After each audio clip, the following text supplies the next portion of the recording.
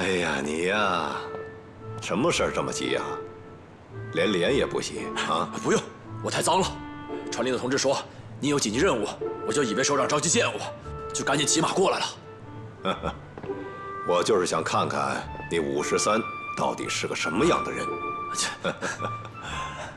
这一仗你们打得不错，全歼了差不多1个大队的鬼子，手刃了早野军2，大功一件呐。黄司令，这都是之前我们关团长布置的好，再加上全团的战士拿着命去拼，还有国民党军335军团的兄弟们冒死相助，我53其实没出多大的力。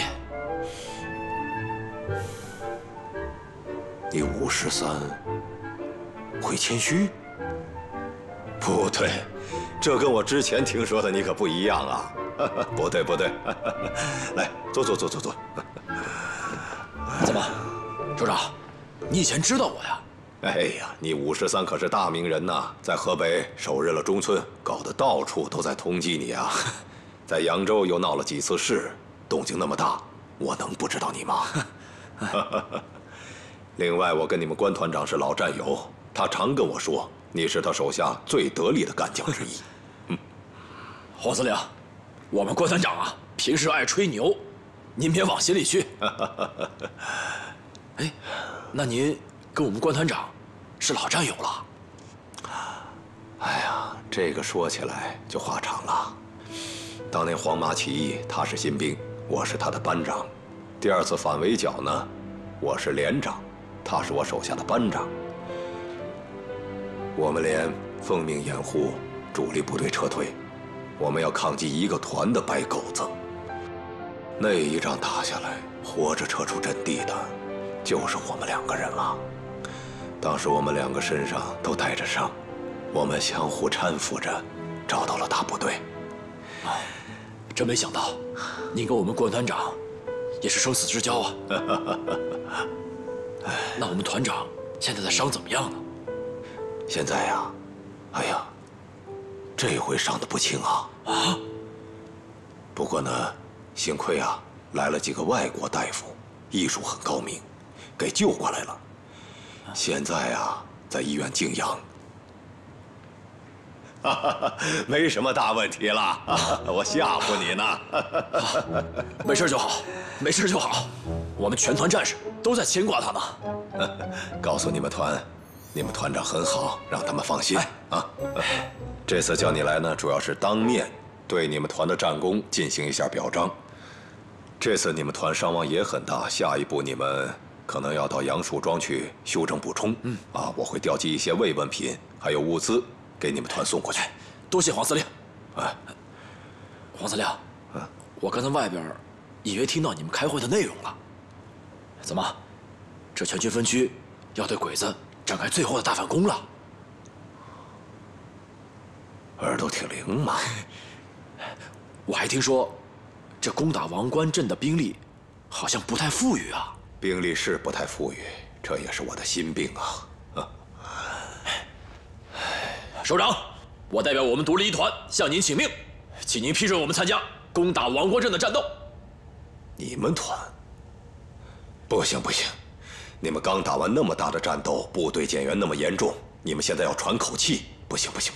黄司令，是，我们是伤亡很大，但是我们绝对没有丧失战斗力，要不然也不能最终灭了早野军2的部队。还有，在这一带我们打了那么长时间了，这眼看着最终的反攻就要来了，我们队伍不能光站着看呢。如果参加不了最后的战斗，我们全团的战士肯定会不答应的。我想我们关团长也一定不会答应的。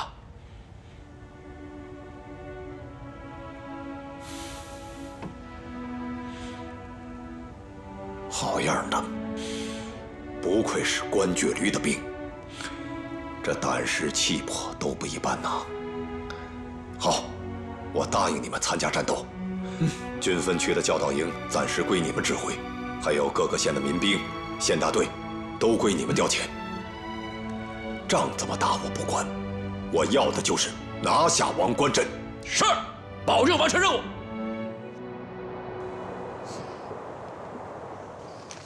报告，进来。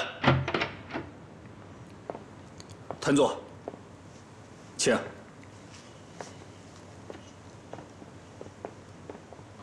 景处长，请坐。来，倒酒。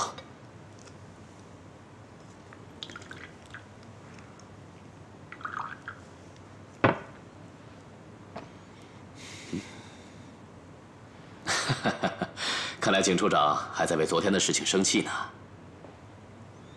来，我先敬你一杯，当做赔罪了。吴健，你别以为你给我摆了一道鸿门宴，你就能把我们两个之间的事情化解了。我实话告诉你，回去这顿御状，我是告定了。就算官司打到国防部，打到委员长那儿，我也要告你。景处长，这杯酒啊，不光是赔罪的酒，而且是庆功的酒。庆功？啊，庆祝你我共同携手取得了一场大胜仗。吴健，你这是什么意思？有话你就明说。这我在，把师长下发的表彰给景处长读一读。是。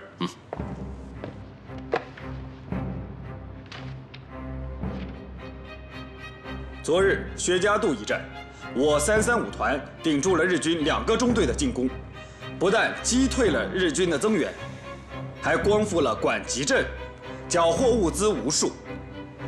监察处处长景振龙审时度势，对形势判断准确果断，奖励2000银元，授忠勇勋章。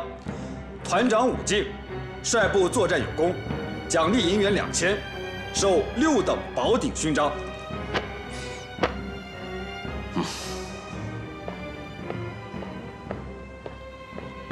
这是怎么回事？老景啊，我知道你是为了兄弟我好。我这个人呢，行事鲁莽，有时候就是欠考虑。所以这份军功啊，我不敢独贪。在写战报的时候呢，没经过你的同意，我就私自把你的名字也给填上了。希望你别介意啊！哎，本来这份军功就有你的一份啊！哎呀，武团长，你太客气了。哎，多年的同僚了，什么也不说了，都在酒里。来，好。尤队长，这是怎么回事？为什么这几天会有这么多共产党的劝降书？我命令全镇搜索，但凡遇到可疑的人，不用询问，直接处决。早就派人去调查了。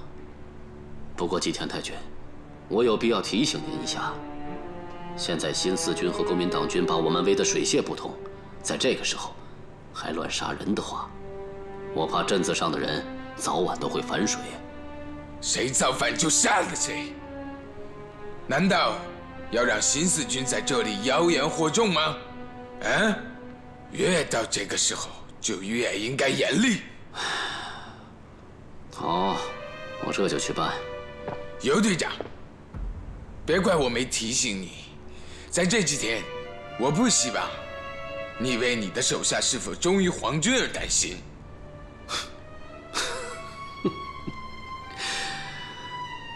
您还是担心打仗的事儿吧。镇上的伪军兄弟们，你们听着，咱们都是华夏同胞，炎黄子孙。之前你们走过了弯路，但现在还有机会改过自新。日本鬼子气数已尽，现在全中国的抗战形势非常明朗。日本鬼子投降只是个时间问题，但是你们有没有想过，一旦日本人走了，他们会带着你们走吗？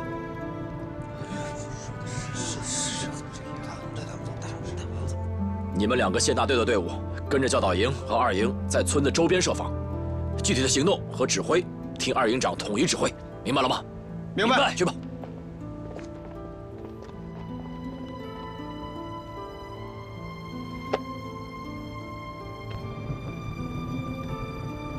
投降就是你们唯一的出路。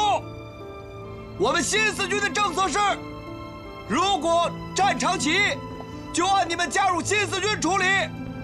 之前的事情可以既往不咎，但如果是俘虏，你们之前做过的一些事情，我们就会彻查到底，听明白没有？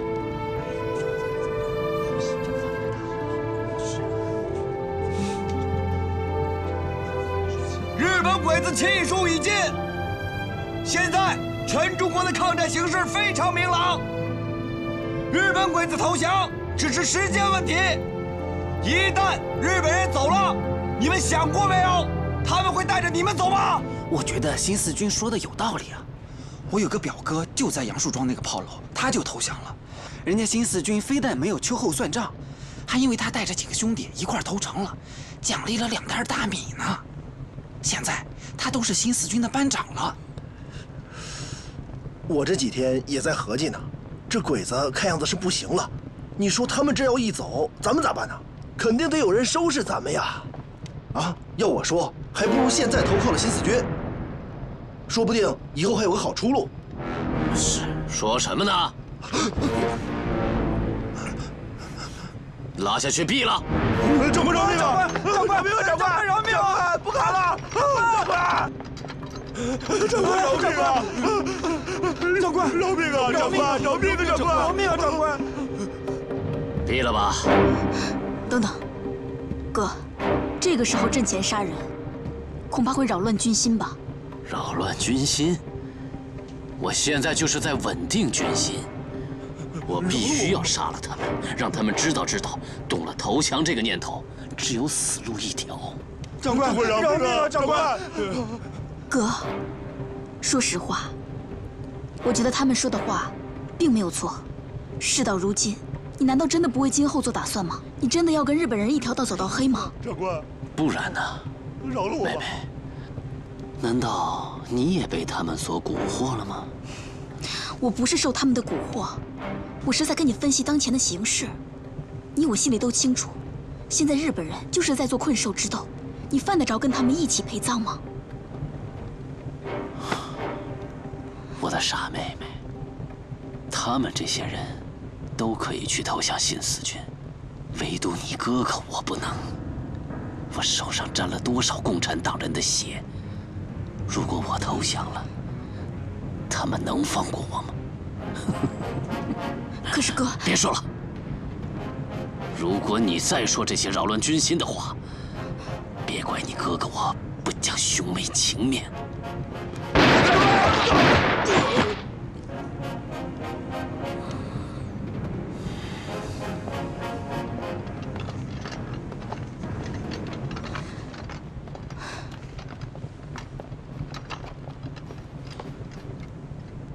弟兄们听好了，共产党那套都是为了蛊惑人心，不用听他们说那些没用的。你们不想想，自己手上沾了多少新四军的血？啊！我们就算投降了，他们会放过我们吗？啊！自己好好想想。日本人说了，他们从日本调来了100万的部队，100万呐！过几天就会到。到时候，新四军就是被我们消灭的时候。只要大家咬咬牙，挺过这几天，你们都是功臣。到时候跟着我尤大忠吃香的喝辣的。不过，谁要是再动了投降的念头，他们几个就是下场。听明白了吗？明白了。大声点儿！明白。对了，给我找个枪法准的，给我把那个喊喇叭的给我毙了！鬼子气数已尽，老子听着闹心。全中国的抗战形势非常明朗，日本鬼子投降只是个时间问题。你们想过没有？日本人走了，他们会带着你们走吗？尤大忠，你给老子听着！老子打了进去，第一个扒你的皮！马上把作战任务传达给每一个部队。是。团长，哎呀，尤大忠这个王八蛋，他不仅不听劝，还给黑大放冷枪。这样，你让我带人先冲进去，我保准把这个镇上的这个阵地给你攻下来。急啥？还没到时候呢。不是，现在不是时候，啥时候是时候啊？我们之前缴获了几门鬼子的山炮，被炸得有些问题了，军分区枪械所还没给它修好呢。我寻思着，等炮修好之后，我们再打就不那么费劲了。再说了，先给他们做几天心理攻势，这没准啊，咱们还有意外的收获呢。尤处长，镇上巡逻的兄弟发现2个可疑的人，他们说认识你，是你的朋友，就把他们带过来了。我的朋友，让他们进来吧。2位里边请。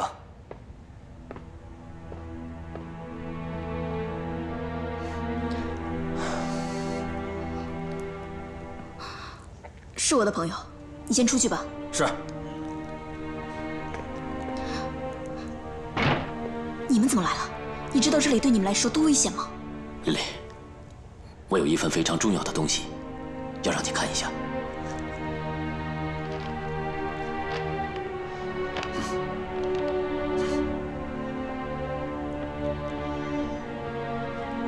琳琳，我和你说过，我一直在打听陈峰的下落。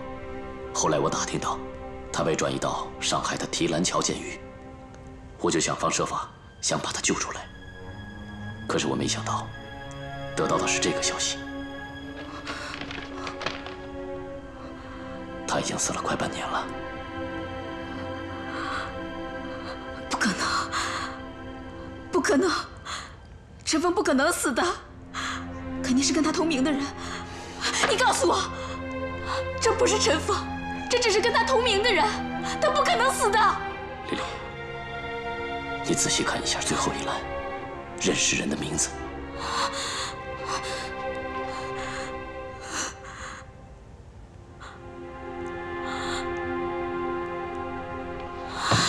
丽丽，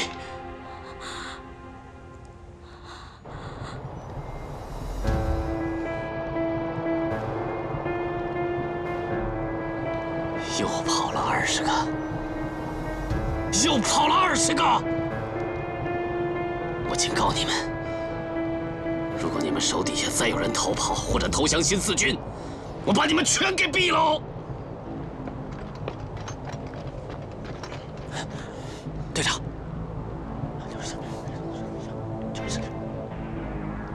什么时候的事儿？就在刚才，我亲眼看见的。后来我打听了一下，他自称是尤处长的朋友。跟我去看看。他早就知道，为什么要骗我？很简单，他就是想用陈峰来利用你，控制你。如果你知道陈峰死了，你一定会离开他，这是他不愿意看到的。而且我还怀疑，他早就知道陈峰的下落，就是故意不救他。我知道了，谢谢你。你走吧。丽丽，你接下来有什么打算？我活在这世上，就是为了等这个男人。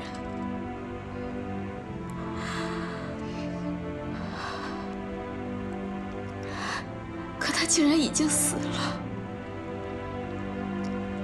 我们说好要一直陪着对方，我等了他半年，他也等了我半年。还好，只有半年。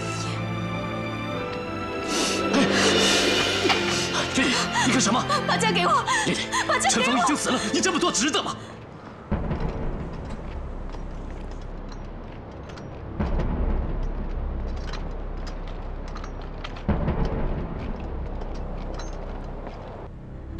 你不懂我有多么爱他，我可以为了他去死。我当然懂，我当然懂，一个人爱着另一个人却得不到他，这是什么滋味？可是陈峰已经死了，人死不能复生。如果他在天有灵，他一定希望你能够好好的活下去，不要做傻事。活下去。我活在这世上这么多年，就是为了等这个男人。可他竟然死了。活下去还有什么意义呢？把枪给我！丽丽，当然有意义。从现在开始，你弃暗投明，拿起武器来抗日，你还是有机会重新做人的。我相信将来胜利后，你会得到一个公正的审判。所以，你要跟过去道别。从今天开始，你要做回你真正的自己，做回真正的有丽丽。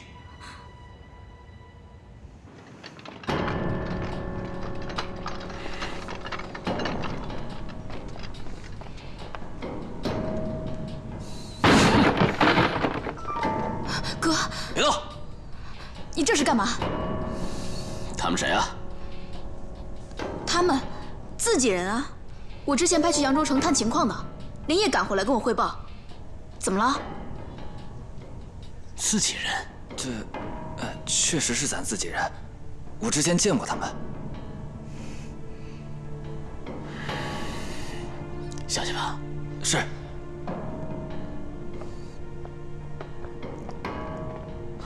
哎呀，没什么事儿，就是最近听说新四军啊在咱们城里混进了很多探子，哥哥过来特意给你提个醒，让你跟手底下的人都多加小心。如果发现了什么可疑的人，立刻向我汇报。哥，你该不会是怀疑我暗中勾结新四军的人吧？哪能啊！哥哥就是担心你，这不来告诉你一声吗？哥，你放心，我绝对不会骗你，你也绝对不会骗我，对吧？当然了，咱们是亲兄妹，哥哥哪会骗你呢？行，别多想了，早点睡啊。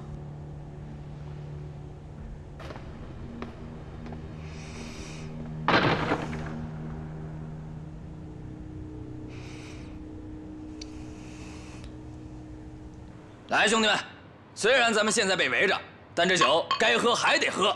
谁他娘的知道喝了这顿还有没有下顿？来，今朝有酒今朝醉，喝！来，都满上！来，兄弟们，今天辛苦了啊！今天敞开了喝啊！来，干！别动！别动！站好了！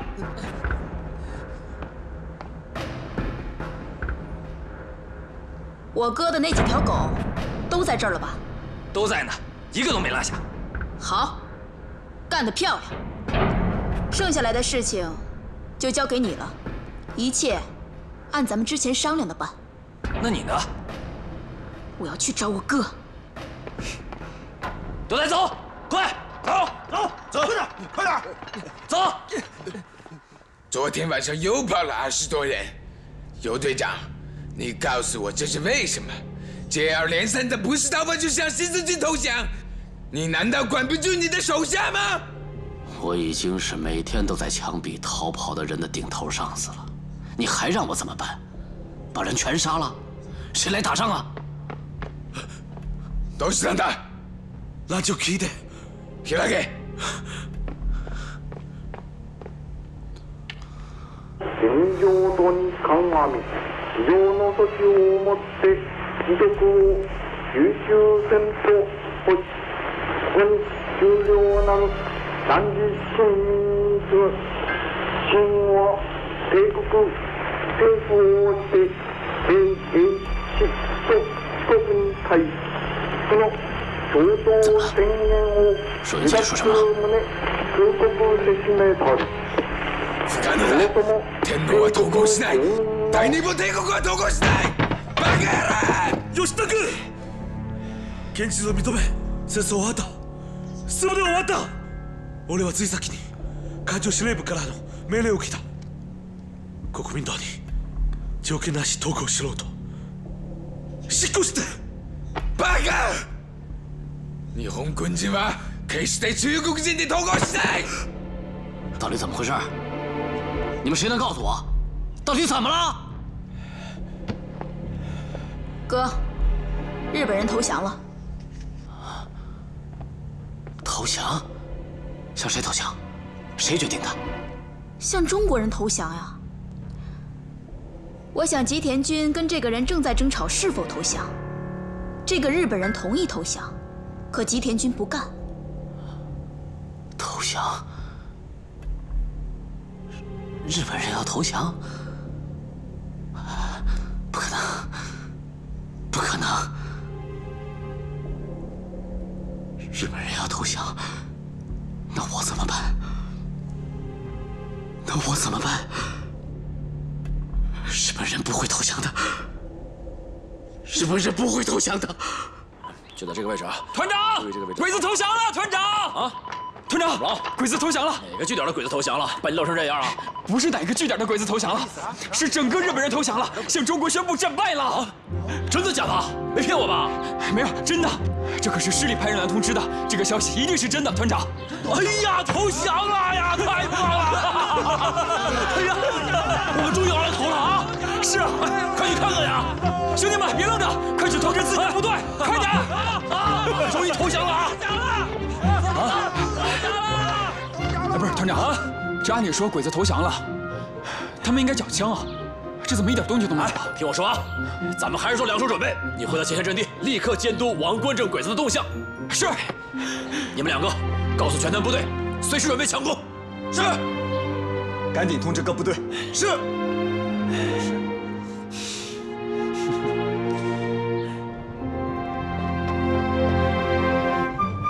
日本鬼子投降了，真的假的？肯定是真的。是吗？日本人投降了。啊！日本人投降了！日本人投降了！真的假的？真的假的？真的假的？吉田君、命令をください。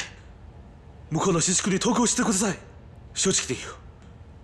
どこ前からこの戦を。今は早めに日本へ戻りたいだけだ。多くの兵士は俺と同じ考えだと。吉田君、ここから離れた時間も十分だ。帰るべきだ。バカ野郎！お前はなんてこと言ったんだ！綾野君はどうやって死んだ？あの帝国のヨシラはどうやって死んだんだ！すでに敗戦国の軍人だ！哀れな実相を捨てろ！バカ野郎！吉田君、目覚めろ！绝不能投降，绝对不能投降！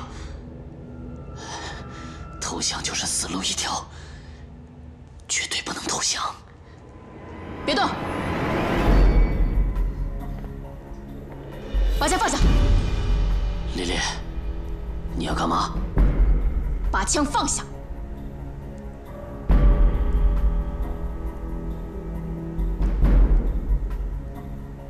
哼，就算你们不投降，新四军打进来也是迟早的事情。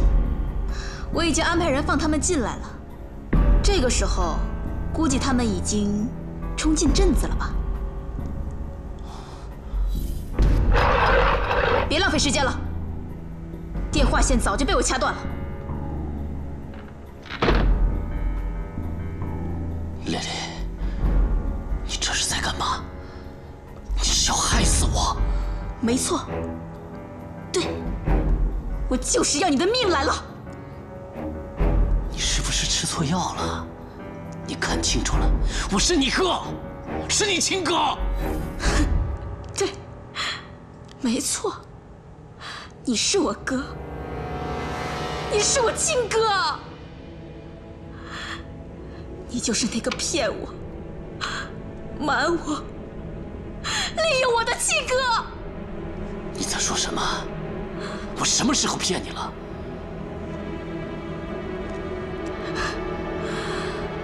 我已经知道陈峰已经死了，而且我也知道你早就知道这个事情。为什么？为什么？为什么你要骗我？我不是真想骗你，我怕你接受不了。我想找个合适的时候，再找机会告诉你。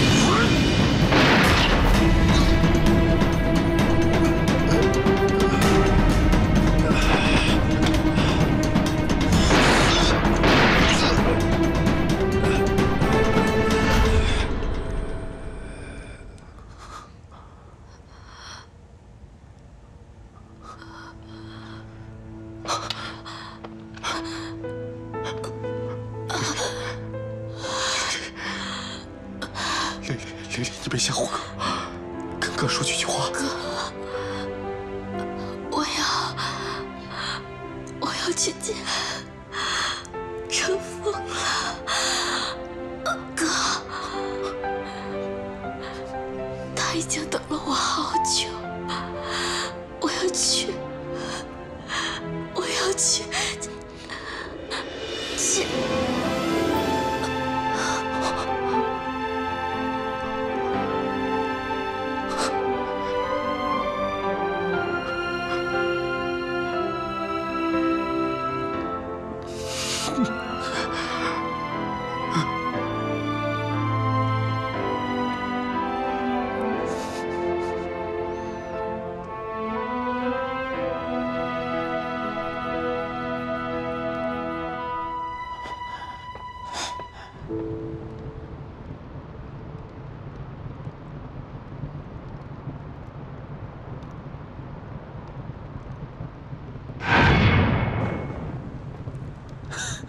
同志们，全体给我冲进阵子，走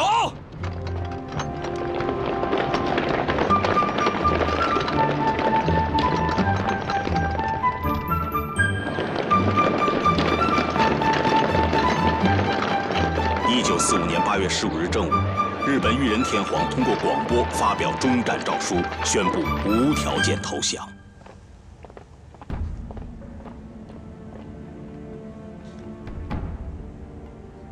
卡卡は53。没错，そうだ，就是我。前からカカのことを之前我对阁下的事情耳に聞いた。カカのことを敬服する。行了，别说客套话了，赶紧收降吧。我が支店の中心は南京にいる。ここの弾薬機用、重武器全部渡してもいい。他は南京まで行く。行了，我跟你说少废话啊！我们必須無條件投降。天皇的命令也是無條件投降。我告訴你們，我現在真想把你們全都給殺了。但是我們隊伍有規定，投降之後，我們會按照優待俘虜條例，保證你們以及你們家屬的安全和遣返。別介！本來你們都投降，按道理我們可以不殺你，但是我們上級可沒有規定我們不能做自衛啊。如果你們所有的人再在這裡胡攪蠻纏、負隅頑抗的話，今兒個我保證你們每一個人都出不了這個門，回不了你們的日本老家，聽到了嗎？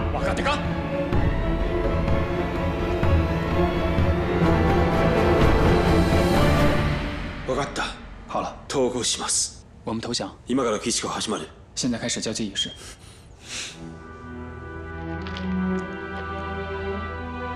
これから発表する。渡航機内はミスの規律を守れ。1、渡航した軍艦は戻して待機する。安全のためにカストはいない限りだ。外出禁止。2、戦死した日本艦兵は日本の将軍で下葬する。遺骨は本土に戻れる。3、負傷した日本艦兵は 我らの医者と日本軍医共同して治療する。現在、我らの代表とそこにいる武術らの交代をする。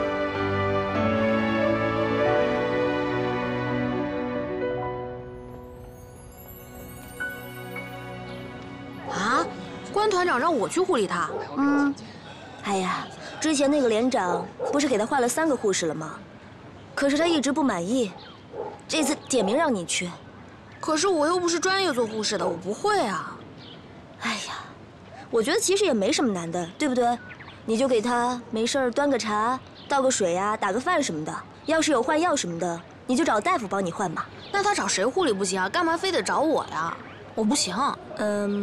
我想是不是他觉得你之前抢救他的时候做得比较好啊，所以这次选你去。哎呀，行了，组织上给你安排任务是吧？ 让你去你就去吧。好，我去。大姐，小辣椒，是团长他们。团长，黑蛋儿，看看谁来了。团长，你们都在啊。大姐，小辣椒，你们怎么来了？来看关团长啊？啊，我们特意来看看团长。尤其是看看大姐，你看13哥给你带什么了？罐头、苹果，特意给你带的。这些罐头呀，刚好是缴获日本人的，放着也怕坏了。每个老战友咱都分点啊。哼，那还得谢谢代理团长，还记挂我们这些当年被你踹出5连的老战友哈，谢谢啊。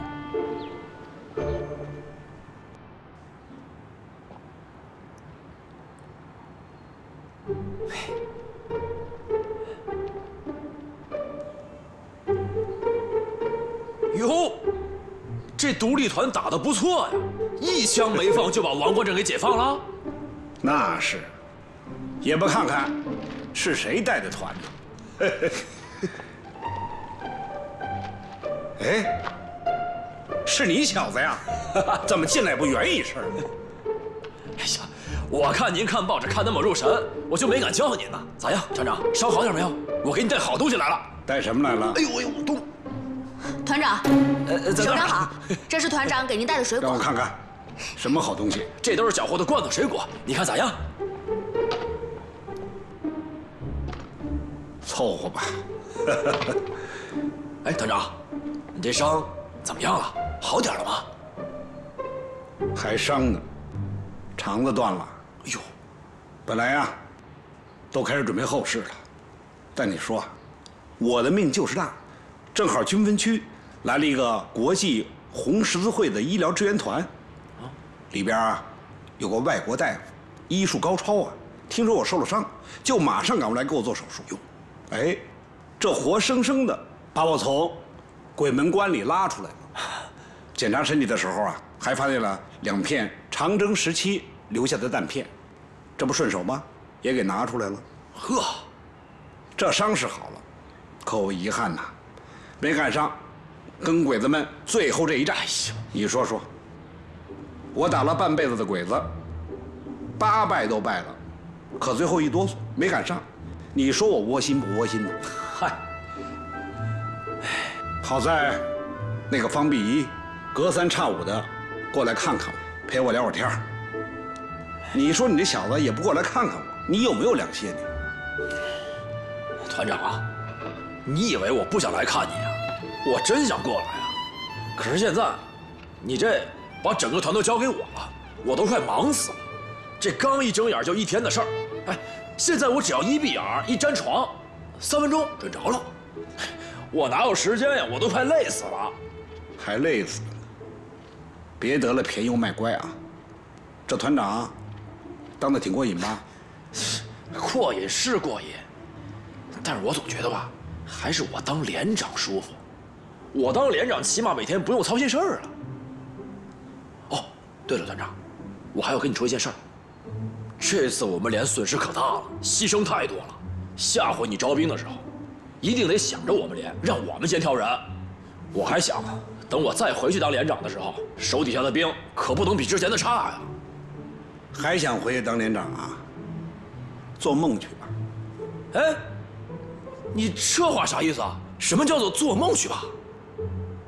团长，你不会把我们连的番号取消了吧？你可不能这样啊！我们之前可说好的，你要这样可就过河拆桥了。我们当时是怎么说的啊？嗨，别胡思乱想了。为什么你回去当不了连长了呢？因为从现在起，你就是咱们团真正的团长了。啊！哎呦！哎呦！我说你这小子呀，怎么老毛病还是不改呀？你说我怎么能放心把咱们团交给你？哎，等会儿，团长，你再跟我说一遍，你刚说啥？是真的假的？你诓我的吧？这种事情能开玩笑吗？我告诉你吧，军分区马上就要整编了，每一个军分区都要整编成一个师。咱们军分区呢，以前没有参谋长这个职位的设置，这不，上级命令我，等伤好以后，马上复命。上级呀，让我推荐一个新团长。我想了半天，实在是没办法呀，就推荐你吧。团长，你推荐我了？嘿，我行吗？你行吗？我这2天啊，正在琢磨呢，你到底行不行？真是不行，啊！我现在真后悔了。这样吧，我马上给上级打个报告，换人。